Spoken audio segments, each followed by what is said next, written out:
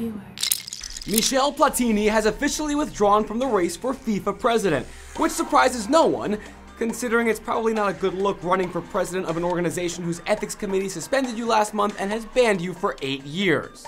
Michel, FIFA's just not that into you. Social media is having a field day with someone, as Duncan Wright says on Twitter, withdrawing from a race he was already banned from.